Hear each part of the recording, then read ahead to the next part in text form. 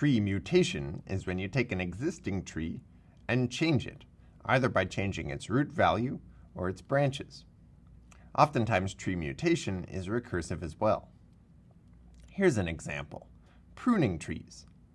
So when you have an existing tree and you remove subtrees from it, that's called pruning. In general, to write a function that prunes a tree, you want to perform the pruning before you perform recursive processing, because then you don't end up processing the pruned trees. It's not always possible to do this. Sometimes you have to look at a subtree before you know whether to prune it or not.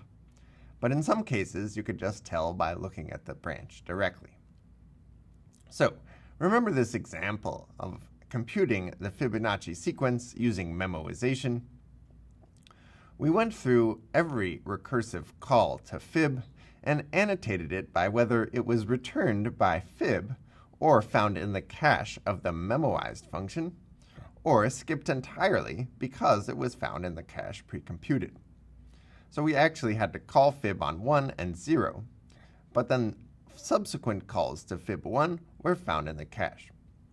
We actually have to call fib on 2 and 3, but all other repeated calls to fib2 and fib3 are found in the cache, so the next thing that we actually have to call fib for is on fib4. So we discussed this recursive computation and the effect of memoization. I think we could illustrate that by building a fib tree and then pruning away everything that's either found in the cache or skipped entirely. So given a tree, we can prune any repeated branches by taking the tree and also keeping track of a list of the subtrees we've seen before. Now, tree mutation just means reassigning one of the attributes, either the branches or the root. So in this case, I'm going to say that the branches of the pruned tree are all branches of the original tree, but we only include the branches that we haven't seen before. Now this removes repeated branches, but it won't remove all the repeated subtrees deeper down into the tree. In order to do that, we need to recursively call prune repeats.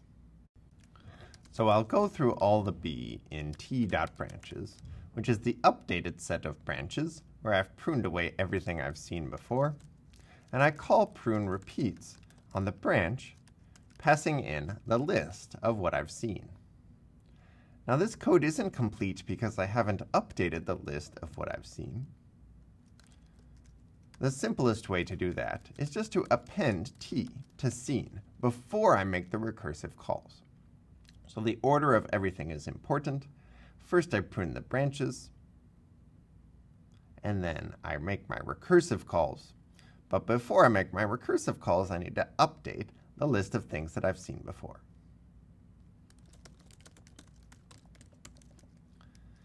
Now if I build a fib tree of 8, it looks like that.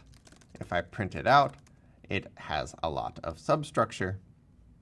But if I prune all the repeats in that tree, starting with an empty list of what I've seen before, and then print it out again, I see a much more compact structure. These don't include any repeated calls.